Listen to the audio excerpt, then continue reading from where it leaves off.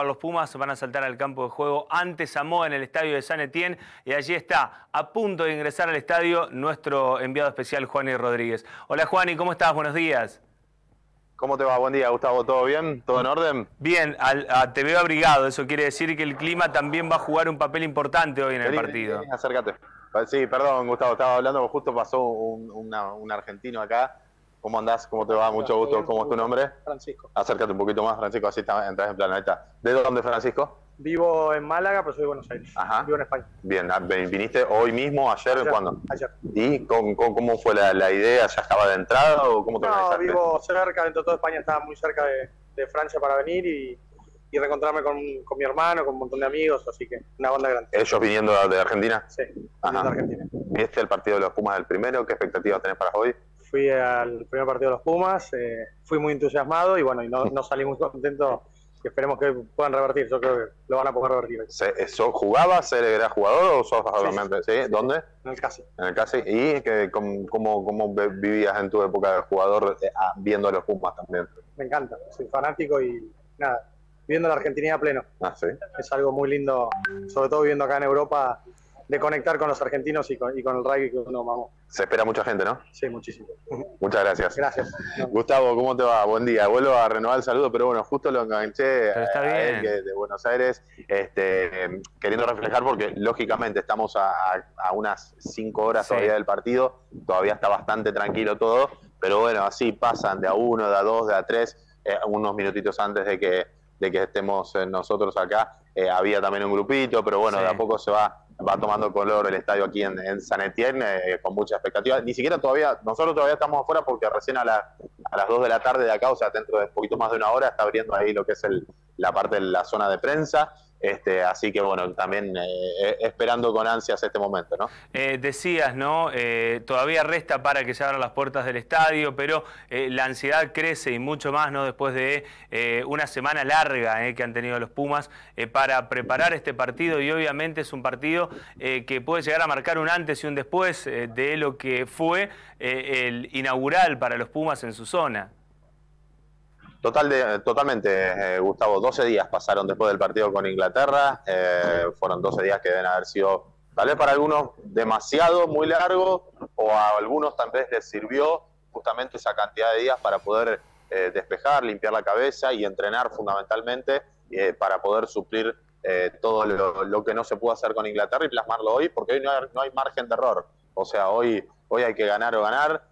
Obviamente tratando de jugar de la mejor manera posible siempre que se pueda, pero hoy hay que ganar o ganar para después poder seguir teniendo chances de como siempre por ahí yo digo, tener el objetivo de mínima de los Pumas, que es clasificarse a cuartos de final. A partir de ahí es el cara a cara, el mata-mata, llámalo como quieras, pero es un partido decisivo. Pero lo cierto es que primero hay que sortear estos rivales y bueno, esta es la situación en la que están hoy los Pumas, ¿no? Ya con equipo confirmado desde el día de ayer, no habrá mayores sorpresas en los Pumas. Te lo preguntaba ayer cuando estabas en esta carpa de prensa compartiendo con periodistas samoanos. ¿Cómo lo vive el periodista samoano? ¿Cómo ve a los Pumas como rival ante Samoa? Ellos están con mucha expectativa, pero sabiendo que vienen de punto. Entonces, o sea, va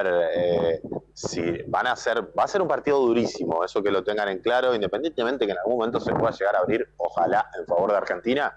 Va a ser un partido muy duro, y por ahí los colegas también expresaban lo mismo. O sea, es como que, bueno, vamos a tratar de hacer lo posible, pero sabemos el poderío que tiene Argentina, más allá de que no lo demostró el otro día. Entonces es como que están, como muchas veces nos pasó a nosotros, no solamente como los periodistas, sino digo a los Pumas en general, que históricamente iban siempre de punto y por ahí hacían saltar la banca. En este caso sería más o menos parecido, más allá, insisto, de que llegan los dos con las mismas posibilidades. El que gana sigue en carrera para meterse en cuartos de final. Bueno, ya está todo listo, Juani, para que en un rato ingreses al estadio, ya te posiciones para lo que va a ser los informes que van a estar reflejados en el litoral.com, también después en las ediciones papel, y obviamente la expectativa más allá de lo periodístico, la expectativa como hincha de los Pumas, como hincha argentino.